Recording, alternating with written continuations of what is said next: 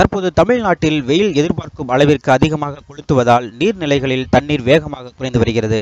குறிப்பாக செம்பரம்பாக்கம் ஏரியில் உள்ள நீர் அனைத்தும் வற்றி அதிலுள்ள மீன்கள் அனைத்தும் செத்துவிட்டன. இதனால் தமிழக மக்களுக்கு குடிக்க தண்ணீர் கிடைப்பது அரிதாகி வருகிறது. குறிப்பாக சென்னை வாழ் மக்களுக்கு தண்ணீர் கிடைப்பது அரிதாகி வருகிறது.